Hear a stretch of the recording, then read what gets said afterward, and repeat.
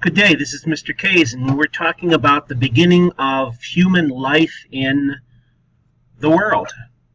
And your textbook, as you read chapter 1.1, seems to believe the idea that man originated in Africa. Now, why is this? Well, because they found the oldest remains there.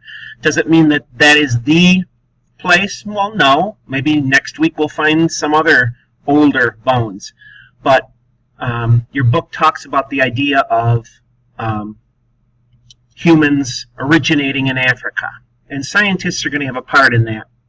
What they're looking for is artifacts.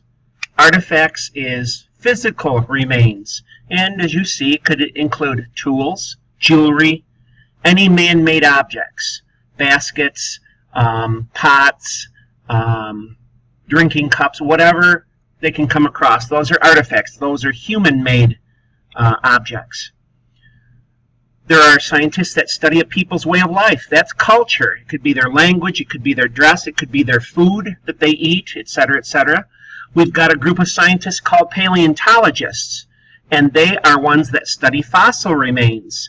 It's important for them to put together bones and what they find in the clay that is hardened, whether it's shells or bits of bone. They're called paleontologists. Okay, some important folks in the field of finding human remains. Mary and Louis Leakey, they were a husband and wife team from England who did some work, extensive work in Tanzania, East Africa, and they found the oldest human footprints.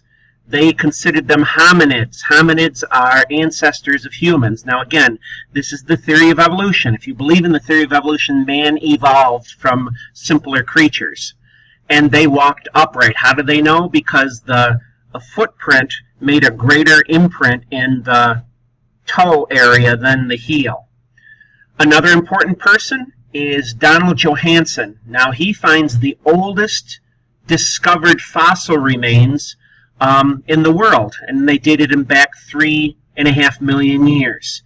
Again, theory of evolution, if you believe that, then man is actually older than the theory of creation, which dates back probably the most to 10,000 years. Johanson finds skeletal remains of a woman. Didn't find her skull, but found chest cavity, pelvic bones, leg bones, and he puts them together, and they are considered the oldest living fossils. So he nicknames them Lucy. Why?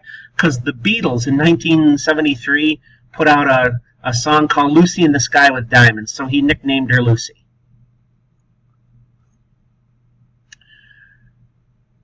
All right, progress during the Old Stone Age. The Paleolithic Age is called the Old Stone Age. And in between the Old Stone Age and the New Stone Age is the Ice Age. Notice here, again, scientists are calculating about 2.5 million years ago to 800,000 BC, or before the Common Era. And then you have the Neolithic Age. Neo is new. Think about neo-Nazis. Think about neonatal, which has to do with infants that are born too soon, neonatal care. Neosporin, which is a cream that makes new skin. Neolithic Age is from 8,000 to 3,000 BC, and man is going to now start to acquire knowledge on how to make tools and grow crops. So that's the New Stone Age. Again, theory of evolution. As man evolves, the Homo habilis is Latin for a man of skill, where he starts to use simple rocks to make tools and sharpen blades. Homo erectus, upright man. To walk erect means upright. Supposedly they're more intelligent and adaptable. They're the first to migrate or move. They used language, or they acquired language. Again, theory of evolution.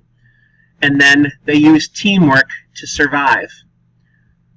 Word here you've heard a lot. Technology is nothing more than taking those tools and knowledge and inventions to meet the needs that they have. Okay, we're in the home stretch here.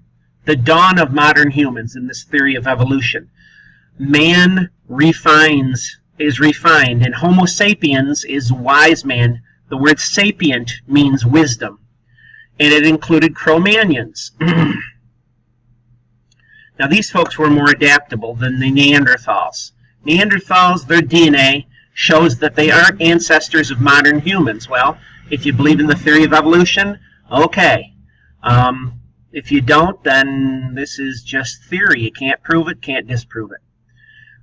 They talk about, your book talks about the Neanderthals being your comic book caveman. They have a more pronounced forehead ridge. They did live in caves. They tried to control or explain their world. They believed that there was such a thing as a higher order, a spirit world, so they developed religion, and we don't know how they disappeared. The Cro-Magnons and the Neanderthals did live or coexist in the same time, but the Neanderthals are going to die out. You'll see Neanderthals around, supposedly around Europe. Cro-Magnons, they're more identical to the modern humans in evolution, and they planned their projects more. And as far as opposable thumb, if you believe in evolution, man did not have an opposable thumb, but developed that, and that made life so much better for them. Well, this is the Shakedown Cruise. 1.1 is in the books, and hopefully your notes are taken well. If not, feel free to just go over and listen to my lecture over and over and over and over and over again. Bye.